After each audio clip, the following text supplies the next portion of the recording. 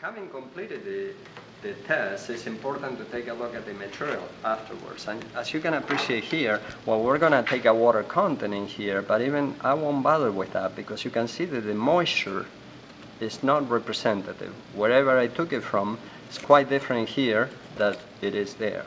So this is a test that is evidencing that we didn't spend enough time mixing the material properly. And the results are evident. So when we're delivering the energy to our test material in here, the idea is to impart the energy coming from this hammer, which is a standard hammer. In the case of the standard Proctor, this is 5.5. It's going to go up and then it's going to drop. And we're going to do 25 times of this. Now something I'm doing wrong here is quite evident by the noise that you hear. First of all, the material, the test equipment hasn't been tied properly, and that hasn't been done, which means the collar is loose. If you notice, I'm also compacting, not using a very stiff subgrade. This, in spite of being metal, is not as sturdy as if we were doing the compaction process on a stiff concrete surface. And you're going to appreciate that with the difference in sound.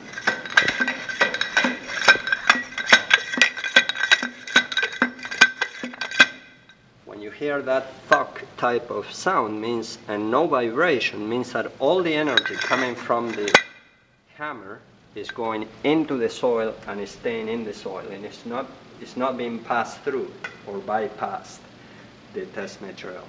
As we finish our test, we have to make sure that all the material is properly disposed of, and also that the equipment is left in the same condition that you found it when we started doing the test.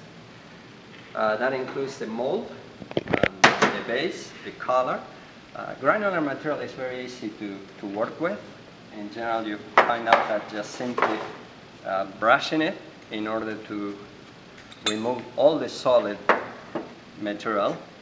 The hammer, the compaction hammer, is typically, you're going to find that some of the material gets stuck, not only to the bottom here, but also on the sides. And that could lead into errors. If you have sand acting as a friction area on the side, the energy is not going to be the same as if you had a clean hammer. So very important to inspect the test equipment when you receive it, and to leave it in the same condition that you found it, or better, when you're done.